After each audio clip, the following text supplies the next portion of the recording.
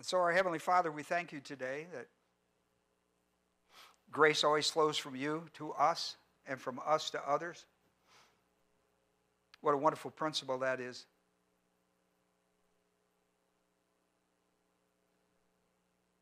I pray, Father, that the church would be diversified in ages. You know, not just old, but young. Not just young, but old. Not just male, but female. Not just female, but male. Not just Greek, but Greek. Not just Jew, but Jew. To have that diversification, Father. Not just black and white. To have the combination, Father, of conversions. I pray today, Father, as we look at spiritual gifts, because it is the modus operandi of this church, we believe that is everything. We believe that it is the absolute program of the local church, the body of Christ. It is the function of spiritually gifted ministries. I pray you would teach us this today, as you have so faithfully taught us over the years. In Jesus' name, amen. If you'll go back with me to 1 Corinthians, the 12th chapter, we're looking at verses 1, 2, and 3. 1, 2, and 3.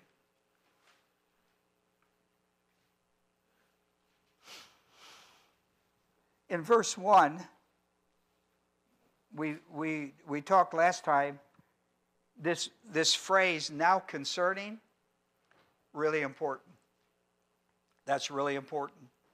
Paul uses it in a specific way. What you might not realize is that it's made up of two Greek words, day and peri. Day and peri. The word now is day. It's a conjunction, and it's a very interesting conjunction. I'll talk about it. I might as well talk about it. It's an explanatory conjunction. It is used here, can be used in a lot of different ways, but it's used here as an explanatory because remember this, the section that Paul is writing on goes from chapter 7 through 15. I think I'm going to make mention of it again in point 1. He's writing, the congregation has written him about questions pertaining to how Christians deal with Christians, how you deal with people living in the church that you go to church with on a regular basis. And they were having problems, and so he writes on the questions of problems they were having dealing with one another. Chapter 7 through 15. We're dealing with one of those sections called spiritual gifts. This is chapters 12, 13, and 14. That's the whole background to this subject matter. That's really important you understand it. So when he comes to chapter 12, you remember he used this phrase in chapter 7, verse 1, in verse 25, and every time he does, he's changing his subject matter. It's used to change subject matter.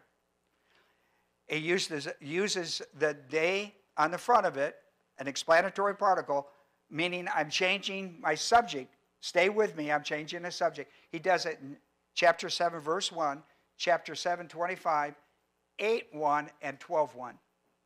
See, that's all in our section. So it's a very important phrase because every time you see this word now concerning, he's changing a subject that they wrote about, and what he's using is categorical doctrine to resolve their problems. Categorical Bible doctrine to resolve their problems that they're having one with another. It's an enormous passage of study, chapter 7, verse 1 through the end of chapter 15. The word concerning is peri plus the genitive of reference. It's called the genitive of reference. And so he puts these together, and he uses it to change a subject matter on specifically what they wrote about to give them a doctrinal answer. Are you with me? I can only tell you how he did it. He does it in chapter 7, verse 1. Now concerning the matters about which you wrote. He did it in chapter 7, verse 25. He did it in chapter 8, 1. He did it in chapter 12, 1. That's in our section. Okay? So he's in our section. I chose to pick out one section to study, chapters 12, 13, and 14. Now concerning spiritual gifts. All right? So it's important that you understand the background to this. Why do I teach on spiritual gifts every year? Because they're the whole functional program of the local church. Every church has programs. All of our programs run off of spiritual gifts. If the gift doesn't work and the growth is not willing to work, we scratch it. No matter what the program is. If the spiritual gift is not going to do it and spiritual growth is not going to do it, we scratch it. We don't run it. Because, listen, the last thing we need is human programs run by human energy and think we're going to have spiritual results. When you read chapter 12, there is no doubt about it. He says the local church body is made up of members like a body, like a human body. You have arms, you have eyes, you have ears, you have things you can see and things you can't see, lungs, heart, kidneys. It makes up the body function. They are all necessary. One gift is not more important than the other. They all work in conjunction to make the body good or healthy. When one fails, the body suffers. You start having heart congestions and heart problems. The other parts of the body suffer from it.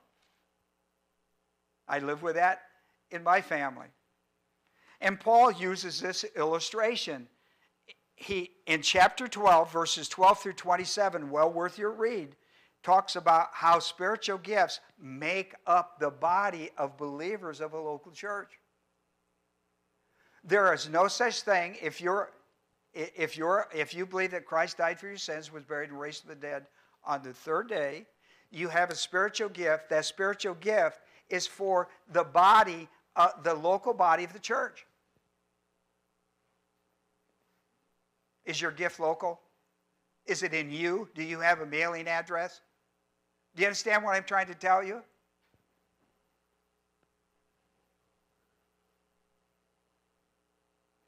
That spiritual gift helps the rest of the body. It's not, your gift is not for you, it's for others. The body, is as important the heart is, the body's not made up of a heart. As important as the heart is, as important as the kidneys are, the body's not a kidney. Nobody says, "Hi, kidney, how you doing?" No, it's a body. It has a function to the body. And so that's very important to us. Now, the problem that the church of Corinth was having wasn't that they didn't know about spiritual gifts. They knew about spiritual gifts. It wasn't that they didn't know what spiritual gifts were functional. They knew there was the gift of this and the gift of that and the gift of this and the gift of that. That wasn't their problem. Their problem was it wasn't functioning properly. Gifts weren't functioning properly. They were having problems. People were making big deals out of some gifts and not out of the others. They were saying that some gifts are really important and other gifts aren't. He says that's foolishness. Every gift is important to the body. It takes every gift functioning in the body to make it a body, to make it a healthy body. So in the chapter 13, writing on this subject matter, by the way, in verse 11, he says, when I was a child, an apios, an immature child, when I was a child, I used to speak like a child, think like a child, reason like a child, but when I became a man, notice the word he used there is aner. He's talking about an adult man. He's talking about an adult. He's not talking about a spiritual person. He's talking about a chronological person in theory. Here's a child that's like a teenager, growing to be an adult, but not yet an adult. Teenagers, adolescence is a terrible place. You're not a child, and you're not an adult. And so you're considered immature. When you become an adult, taking adult responsibility, you're called an aner. This is not the word teleos. When I became a man, I did away, when I become fully grown and taking responsibility for my behaviors and my life, making my choices, I did away with, or it means to do away with, it means to render inactive or to abolish childish things. When I became an aner, when I became an adult, taking adult responsibilities and choices, becoming responsible for the choices I was making, you see. And listen, when you read it in context, which is verse 11 through 13, or 8 through 13, the context is that he's discussing that certain gifts are going to be done away with and cease. Isn't that interesting? And they were fussing about all that. They were acting childish about it rather than being adult. They were acting childish rather than acting like adults with some in their speaking and in their thinking and in their reasoning. Well, see, this is chapter 12, 13, and 14. It goes together under the phrase, now concerning things about which you wrote, see. Now, let me remind you, we talked about this last time, point 1. Remember, Paul divided the contents of the entire book of 1 Corinthians into 4 sections. It really helps you when you study Corinthians to know this. I'm looking at one section of that. I'm doing a study, 12, 13, and 14, on it. When I get you through with this, you're going to have a pretty good understanding of spiritual gifts. And let me tell you something. You have one. You got it at the point of salvation. You may not know it, but you have one. And we'll certainly discuss it with you. So there's the Chloe source, chapters 1 and 4. There's the leaders of the church source in 5:1. Questions in 7:1 that goes through 15, my section. And Paul's personal ministry source in chapter 16, verse 1.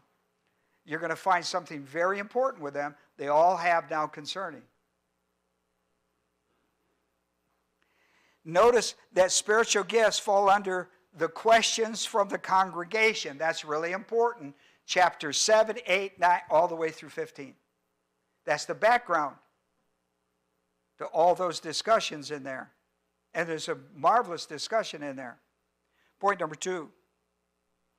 When Paul wrote chapters 12, 13, and 14, he wrote to answer specific questions from the congregation regarding the functional or application side of gifts.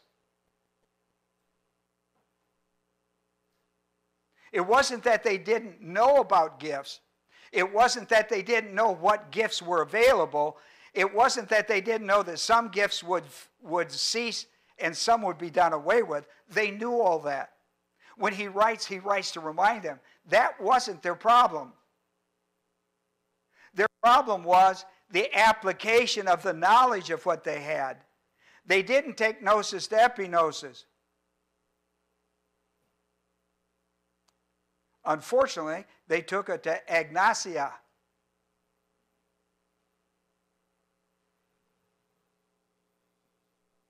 Without knowledge. They took it to a place of failure, not in knowing, a failure in applying what they knew to be the truth. In the way they dealt with one another.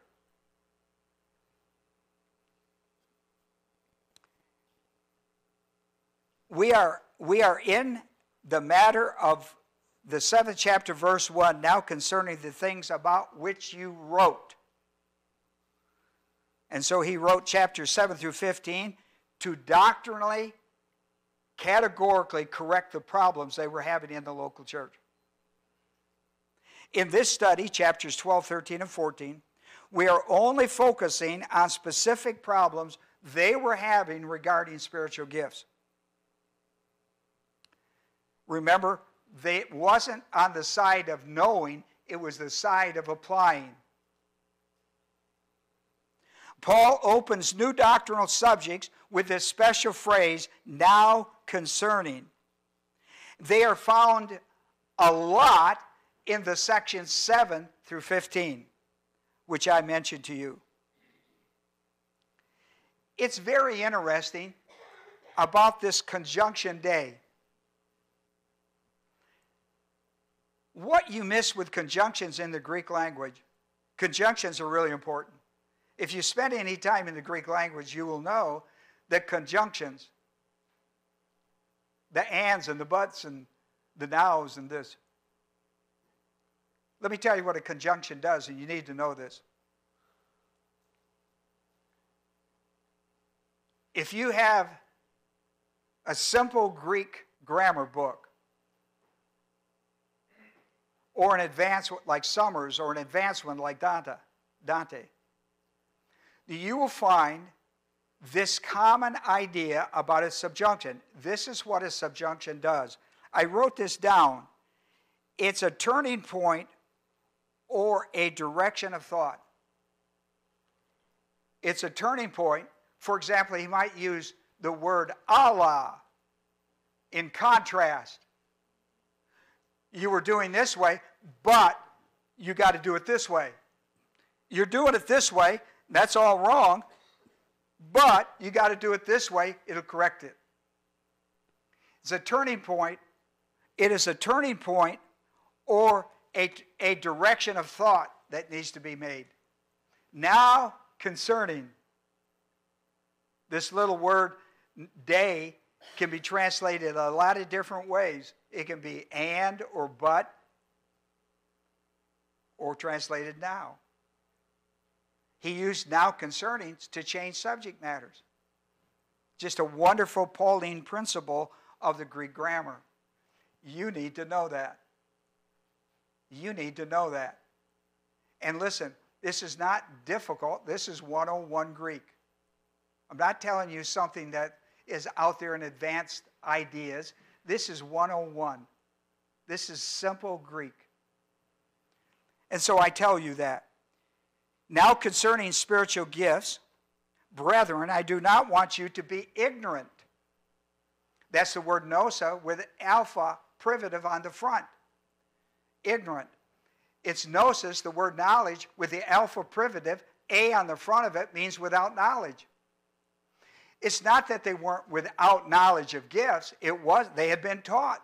They sat under two of the great teachers of their day, Paul and Apollos. In chapter 3, Paul talks about how privileged this church has been, that they've had two of the great new covenant teachers in their church teaching them. But listen, even then the church was full of problems. They had two of the great pastor teachers of their day. And it wasn't that they weren't being taught the truth, it was they weren't applying it. They weren't applying it. They were learning and not applying.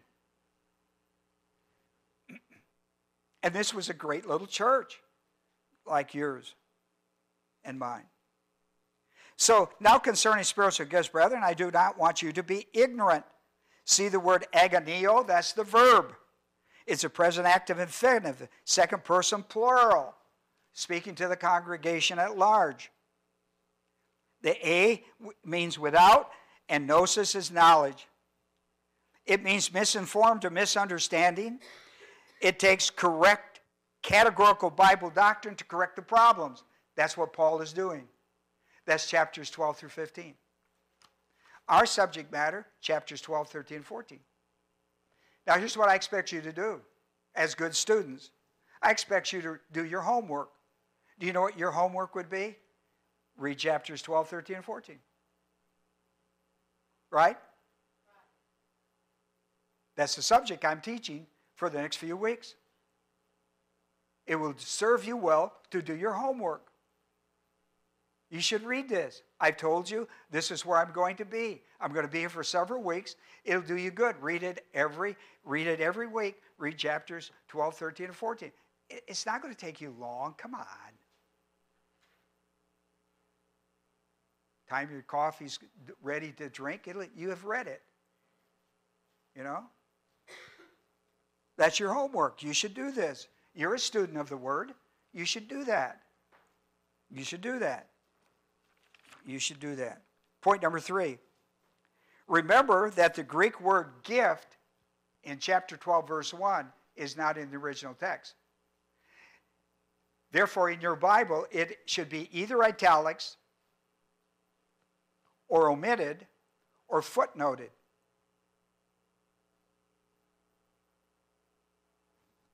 Because it's not in the Greek text.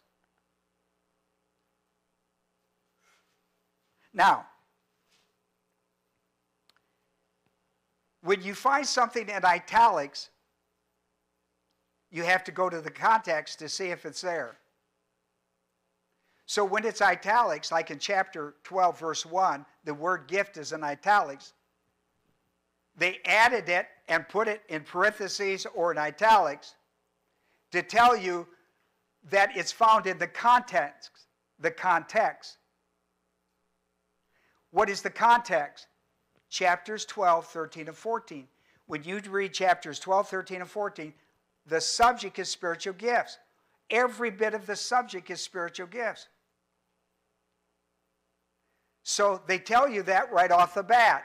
They tell you that the subject is spiritual gifts. And if you doubt that, just read chapters 12, 13, and 14 because it's all about spiritual gifts and function. The function of spiritual gifts and the problems they were creating in the Corinthian church.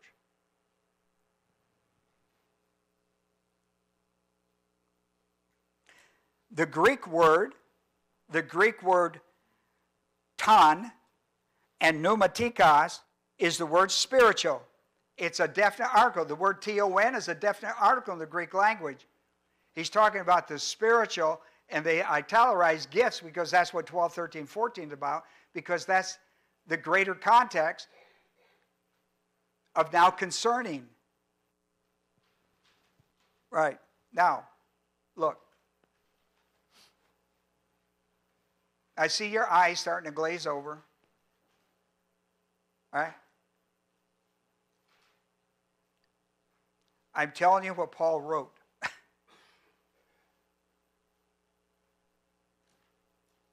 Are we studying the Word of God? Then don't go to sleep on me. I'm just telling you what Paul wrote.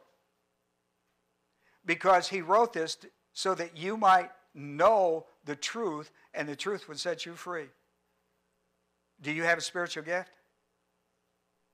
You may not know it, but do you have one? Absolutely you have one.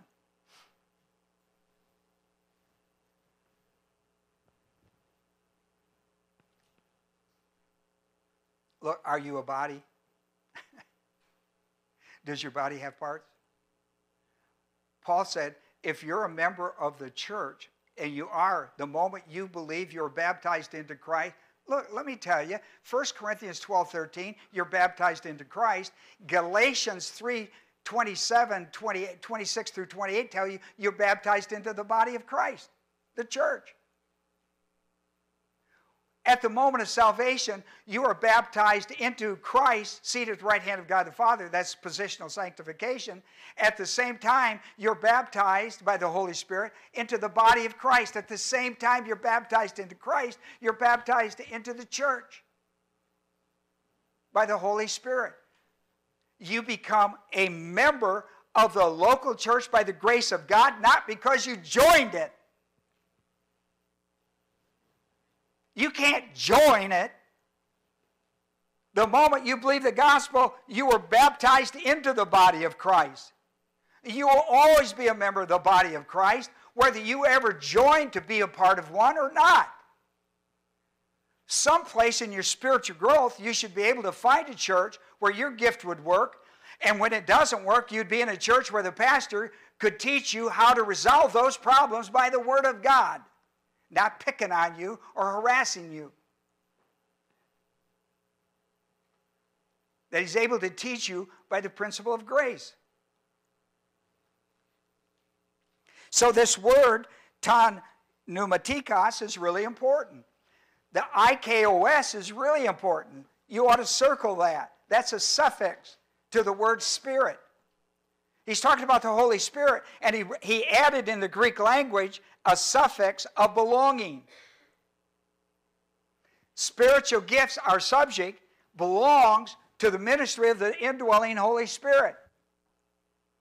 When you find what your gift is, it must operate by the indwelling, filling ministry of the Holy Spirit, or it doesn't work. It doesn't work in the flesh, it works in the Spirit.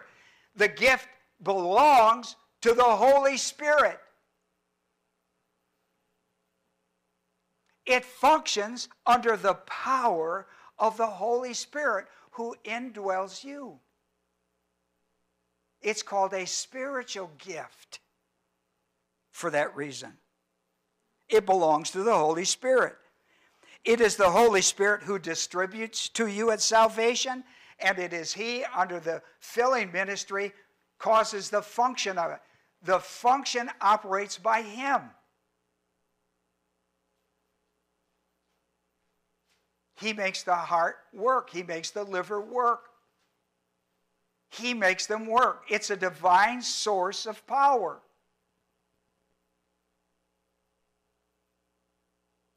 I mean, which one of you sit around and think about your spleen and how it functions?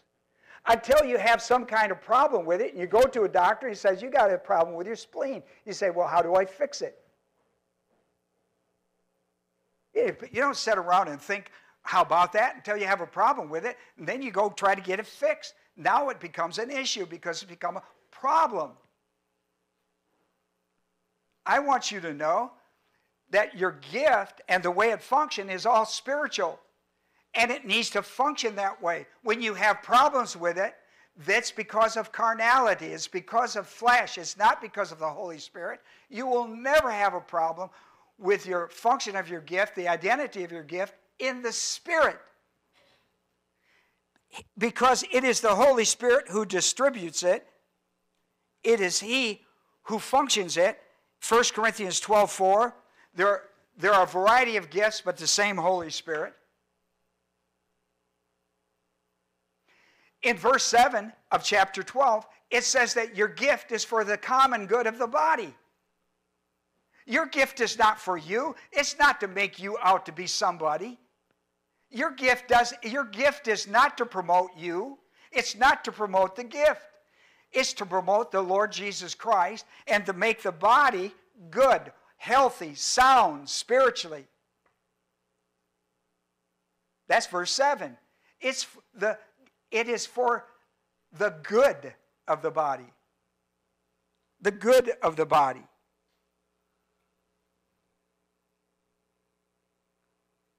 And in verse 11, he says, He's the one who distributes it.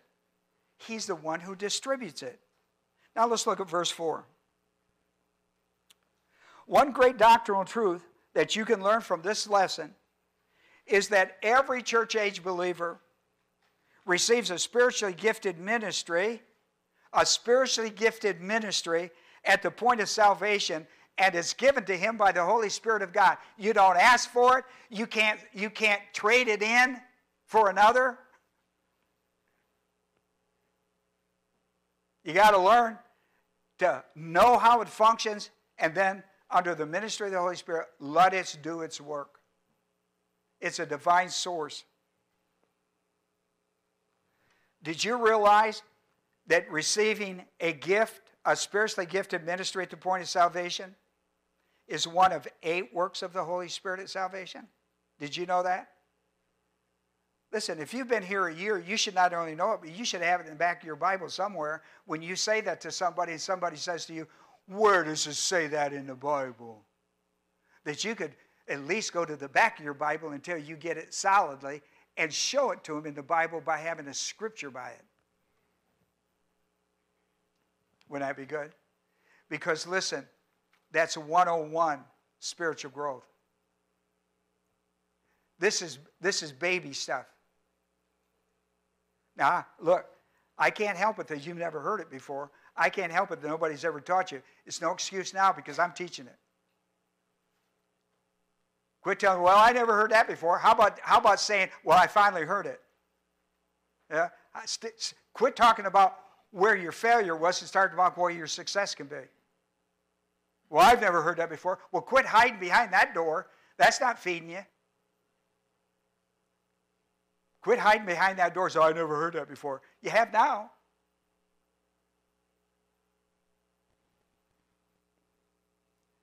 Listen to 1 Corinthians, the 12th chapter, verse 11. One and the same Spirit. Isn't that interesting? He would use two of those words. One and the same Spirit. You know why he does that? Because everybody has the one and the same Holy Spirit. You received him at salvation and you have him.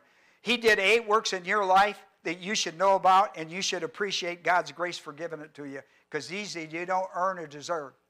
You don't earn them or deserve them, for by grace you're saved through faith, and not of yourselves as a gift of God. These are gifts. It's amazing to me that you don't know these 8. You know, you got to know them. You got to have gnosis to have epignosis.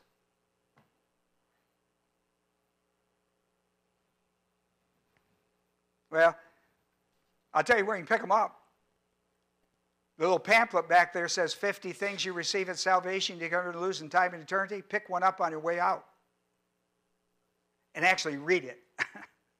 Because there's a section here that says 8 works of the Holy Spirit at salvation. You should certainly know that. How long have you been a believer and you don't know that? This is baby stuff. This is 101. Now, I'm not being critical of you because you're here. But listen, just because you hear me say it, don't make it believable to you. You need to search it out. You need to believe it. You can't run on my faith. You got to run on your own. But you certainly need to know this stuff. One and the same Spirit, watch, works. All these things. What's he talking about? What chapter am I in? 12th chapter, verse 11. Chapter 12, 13, 14 is all about what? Spiritual gifts. The one and the same Holy Spirit that you have, I have. And he works every spiritual gift the same way. He does the work. Who does the work? The one and same Holy Spirit that we all have. Isn't that good? So let me give you an inside secret. Let me give you an inside secret. When you walk in the Spirit, Galatians 5:16, the gift will automatically work, whether you know it or not. So you ought to circle that word, work, because it's a grace word. It's a grace word. That word, work, is a grace word. The one and same Holy Spirit works all the gifts. All these things.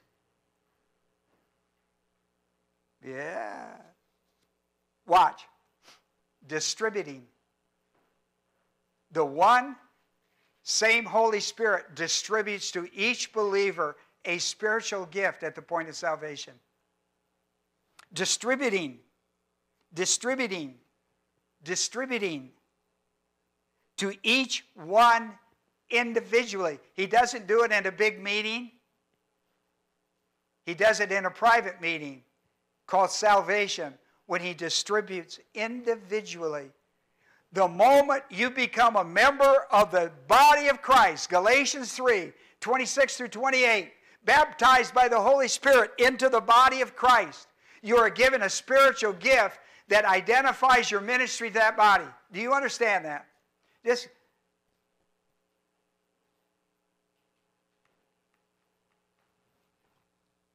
That's what Paul says. They weren't getting that. They weren't getting that straight. They were some who had the gift of tongues was saying, boy, if you don't have the gift of tongues, you don't have anything. They were wrong. They were trying to push other, listen, the church is multi-gifted, not one gifted. The church that's multi-gifted is a healthy church. The gift is mono-gifted. One gift fits all. That church is apostate.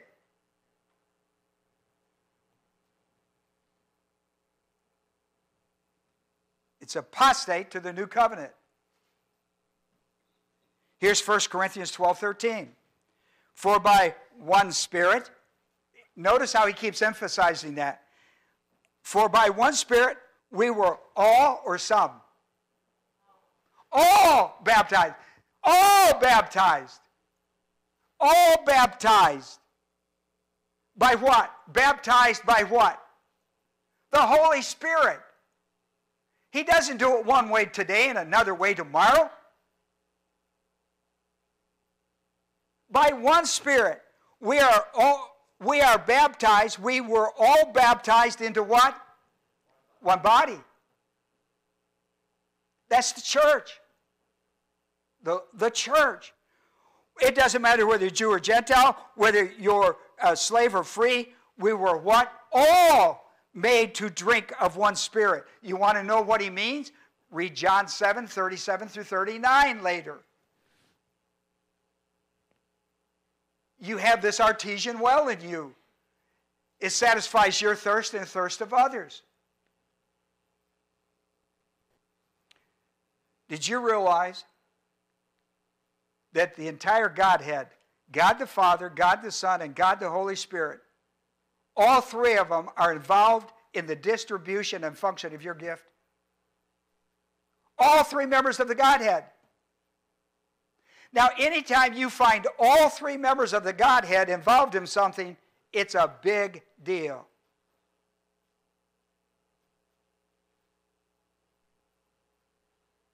It's a big deal in the plan of God. Next week when we come back and we read verses 4, 5, and 6, you're going to see all members, God the Father, God the Son, and God the Holy Spirit, all three involved in spiritual gifts. All three. Now, up to today, you have not taken seriously your spiritual gift. But I'm telling you, it's a bigger deal than what you thought. It's a big deal. It involved all three members of the Godhead. That's a big deal. And Paul's going to make a big deal out of it next week. And he's going to make a big deal out of it because it is the one body. You are baptized into one Spirit baptizes you into one body. That body is Christ. That is the church. The body of Christ is the church.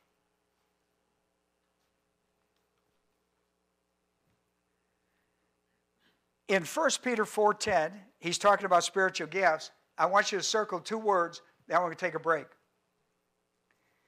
See the word as on the front of that? See the word as? Circle that. And next to that word is kathos. See kathos? K-A-T-H-O-S? I want that as right there. Now, see the word H-O-S, hos? Write the word, I didn't put it there. It should have the word as. In front of that should be the word as. Just put it underneath. Put it as. You see that, Billy? You looked at 1 Peter 4? See, there's two as, isn't there? Yeah, but they're different. See, there's two as, but they're different in the Greek language. The first as is kathos. It's a comparative clause. Introduces a comparative clause. And the last one, hos, is introduces a comparative phrase. Now, I don't know that you could tell that. Did you know that by reading the word as? No, I don't think so. I don't think so. But I want you to know that's elementary Greek. This is not difficult. The word as. Now listen to what he says. As each one has received a special gift, employ it in serving one another. As each one received a spiritual gift, do what with it? How did you get the gift? At salvation, by grace. Distributed by the Holy Spirit, not by you. Right? And it's for you forever. Now, what is the purpose of it in your life? Why did he give you it? Why did he give it? Is anybody in here, I'm going to ask you, I'm not going to ask you that question. Do you know that everybody that believes the gospel of Christ in the church age has a gift? That's a given. That's a no-brainer. That's elementary, dear Watson. Now, here's the point. As each one has what? Received. Received. You didn't earn it, didn't deserve it, you didn't work for it, you didn't sit on a corner and, you understand, you didn't beg for it. Listen, you received it. As each one received by the grace of God, a spiritual gifted ministry for the body of Christ. Do what with it? See, you received it. Is that not a clear? You didn't work for it. You didn't earn it. You didn't deserve it. You didn't achieve it. You received it. Right? You received it. Now what are you to do? Employ it, doing what? What's it say? Serving others. Your gift is not to serve you. It's to serve others. It's to serve the other members of the body of Christ so that it can be a healthy, wholesome, good body. Notice that. As you have received, employ it in serving one another. As, watch this now, as good stewards. The reason they changed it in the Greek language is that once you receive it and understand that you're to employ it. See, the problem was they understood, the Corinthian church understood they received the gift, but they were failing in the employment of it.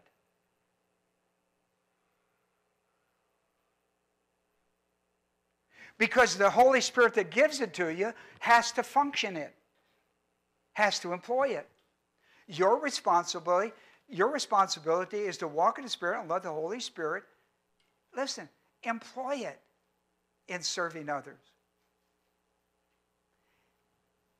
This results in you being a good steward. A good steward of the, watch this now, of the manifold.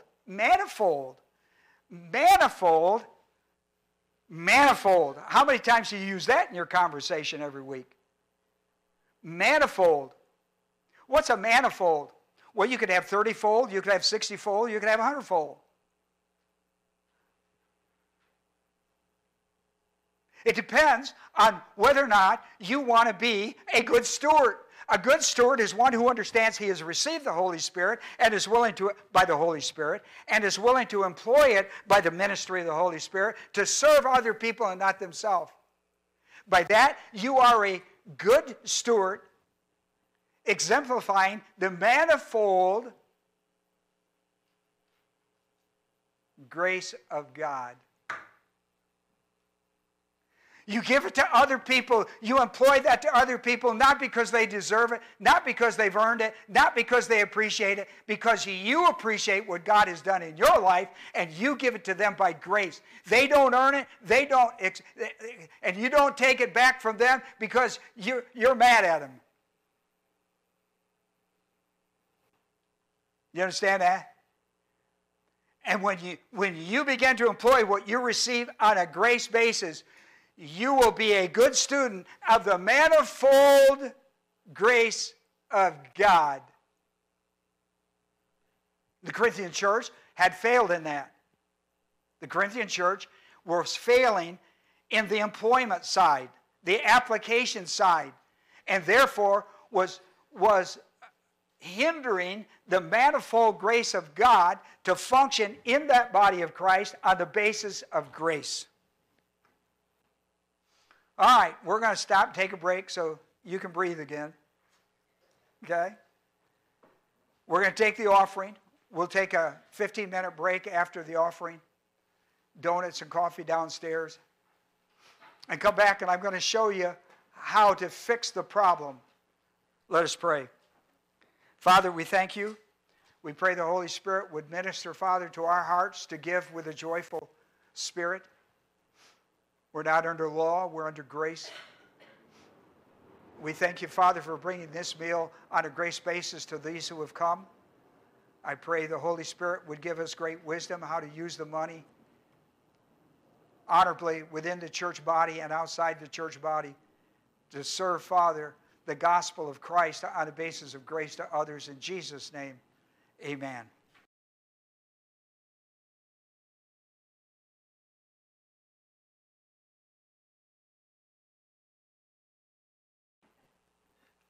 Well, we've been just studying this idea where Paul says that they were ignorant,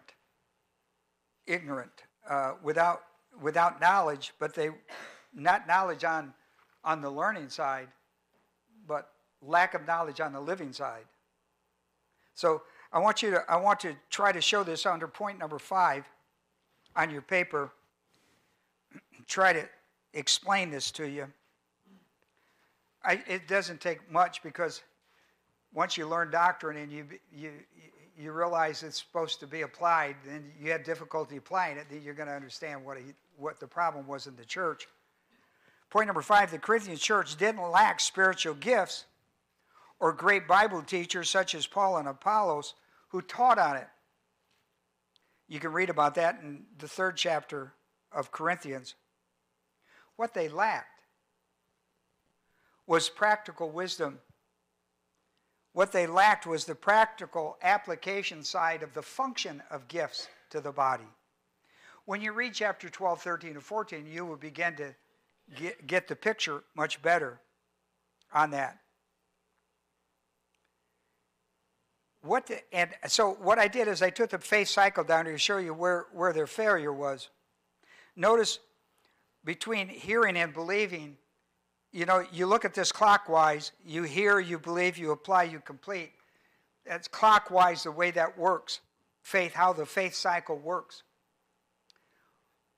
What I want you to do is I want you to draw a line between the hearing and completing and believing and applying side. Just draw a line through there. So that on one side of the line you have hearing and believing. On the other side you have applying and completing. Okay? Just draw a line through there. On one side of the line it says hearing and believing. On the other side it says applying and completing. Therefore you see that on the one side is gnosis. They had knowledge. It wasn't that they lacked knowledge. For example, and it wasn't that they lacked gifts. This little church, Paul brags on them in 1 Corinthians. We talked about this earlier. Not today, but in 1:7, in 1 Corinthians 1:7, he says, in 1 Corinthians 1:7, Paul says, so that you are not lacking in any gift, awaiting eagerly the revelation of the Lord Jesus Christ.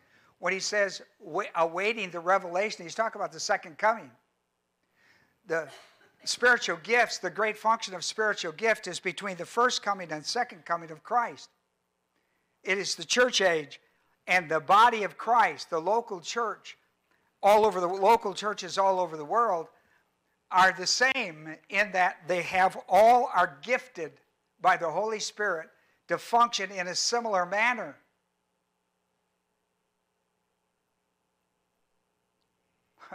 Next week you'll see it when he says the Holy Spirit, the Lord, God the Father, God the Son, and God the Holy Spirit. He'll show you that.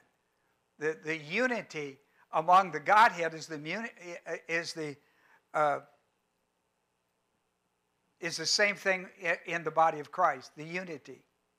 Now, this little church at Corinth, I say little church, the church at Corinth didn't lack gifts, didn't lack information. They had superb teachers that taught them. And this is a big deal to both Paul and Apollos, spiritual gifts were a big deal, as it is with me and in most churches. So therefore, it's not about that they lack gifts in their understanding. They understood they had the gifts. They understood that the gifts were functioning, but they were having problems with them. They were having all sorts of problems with the functional side of gifts. And therefore, Paul calls it, over there, he calls it, see, on the other side, you have gnosis on one side is the word knowledge. On the other side, see the A-G-N-O-S-I-A? See, A on the front of that word is without. It means without gnosis.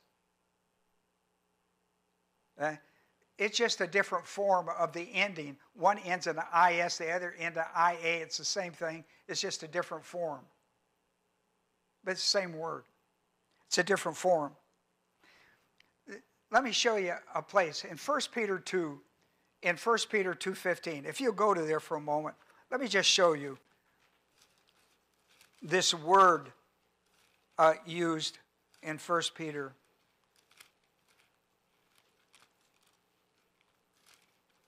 To give you an idea of what Paul is dealing with. 2:15.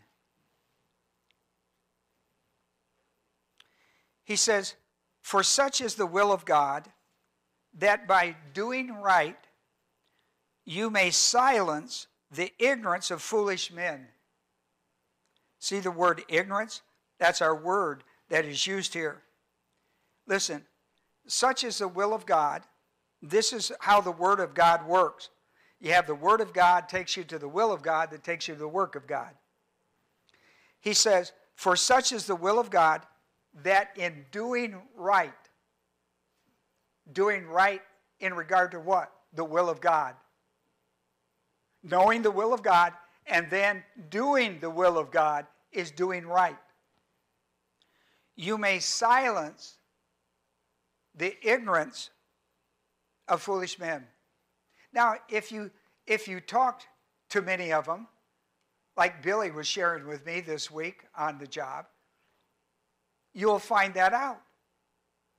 It won't take you but a heartbeat. In explaining the truth, it will bring out the foolishness that people, you go like, well, how could you possibly believe that?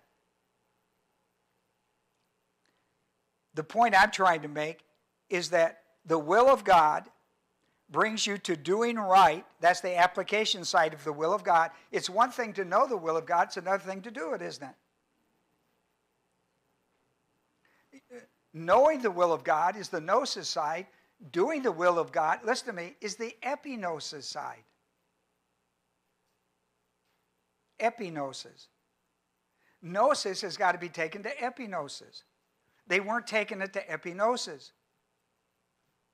They weren't taking it. That's why they were having a great deal of problems. Doing right. The will of God brings you to a place of doing right. You know the will of God, you do the will of God. That's what's right. It don't matter how you feel. It don't matter what the servant. Well, but if you knew what they did, I don't need to know your responsibility. I don't know. I don't have to know what they did to know what your responsibility is, right? Your responsibility is not to react all the time. It's to respond to the truth. Not to react, not to react, not to react. To respond to the truth that's in you. Hold the line. Hold the line. Okay. Now, another place, this idea of doing right, the will of God brings you to a place of doing the will of God, brings you to James. Back up to me to James a moment. I don't think I put these on your paper. You probably should write 1 Peter 2:15 and James 4:16 and 17.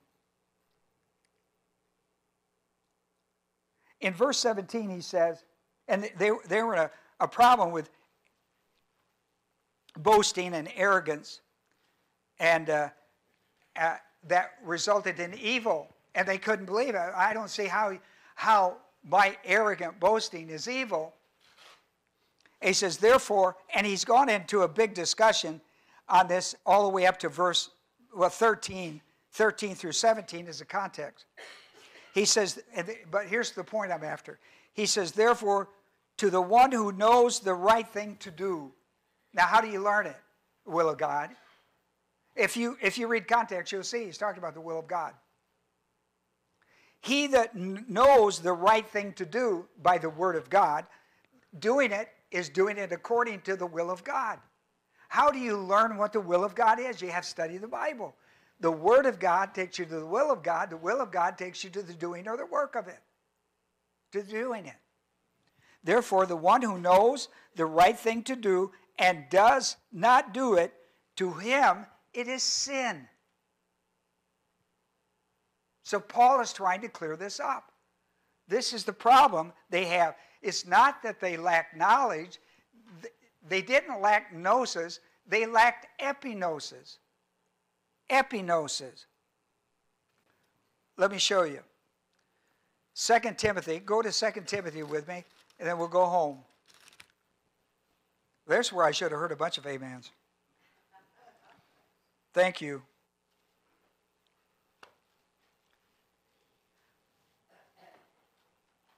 Verse 7. And he's been talking about apostate teachers.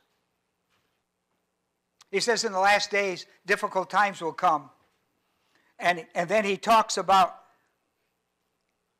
false teachings and people. And then he says, and then he's going to give an example of this in verse 8. And he used the Old Testament. These men who oppose the truth, men of depraved mind, rejected as regarding the faith. Where does faith come from? Faith comes by hearing the Word of God. You don't get it in Cracker Jacks. Verse 7. Now here's the problem. He identifies the problem. Always learning and never able to come to the knowledge of the truth. Epignosis. See, they had knowledge. They wouldn't bring it to epignosis. They failed in epignosis. They knew what the Word of God, they knew what the Word of God, they knew what the Word of God said. They knew what the will of God said. They weren't willing to do it. They made up their own ways of how they wanted to live the Christian life. They just come up with their own schemes. Well, I think I will do this. I think I will do that. What's the Word of God said? I don't care what the Word of God said. I'm still going to do it this way. Yeah, but what about the will? I don't want to talk about it. I don't want to talk about it. They always learning, never able to come to the knowledge of the truth. Why? It's a choice. It's a choice. And so what their problem wasn't gnosis, their problem was epignosis. They were learning, they weren't applying. They had the knowledge, they didn't have the practical application. They weren't willing to apply the wisdom of their learning to their life. Listen to me. You know I love you. You wouldn't put up with me if there wasn't a love relation going on here. I know that. I know that.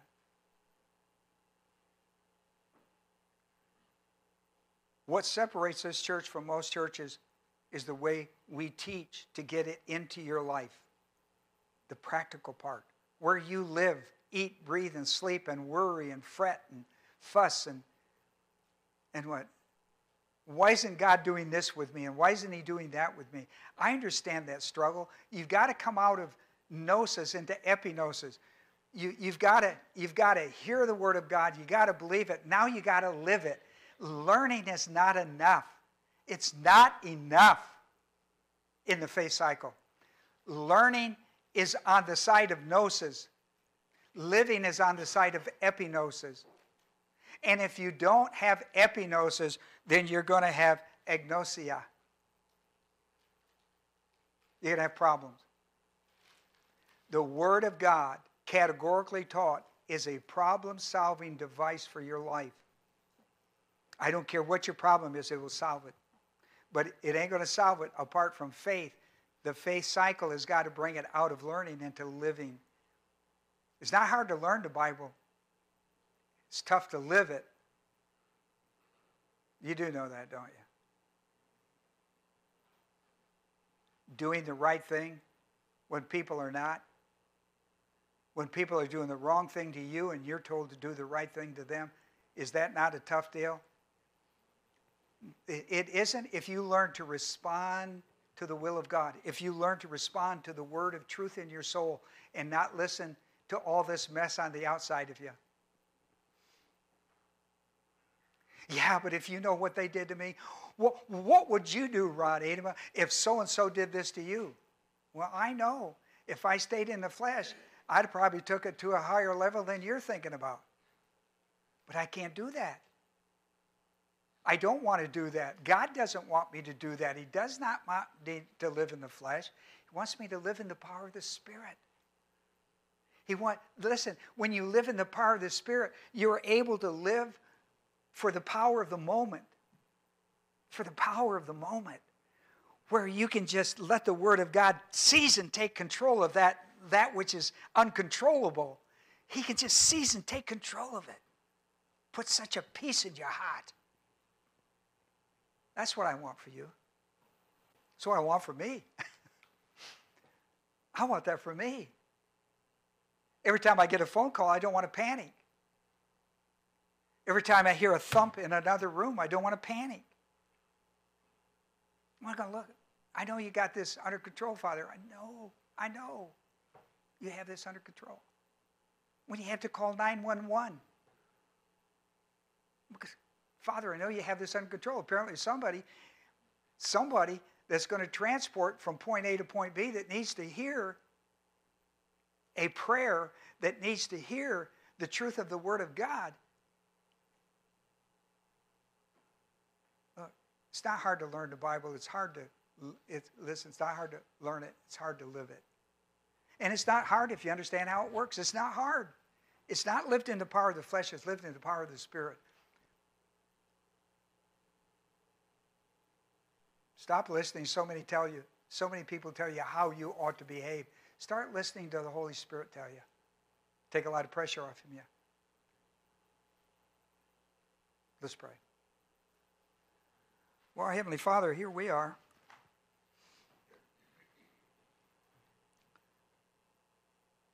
We wouldn't want to change one thing about our life where it is today. Not one thing. It's a building block. It's paving the road to heaven.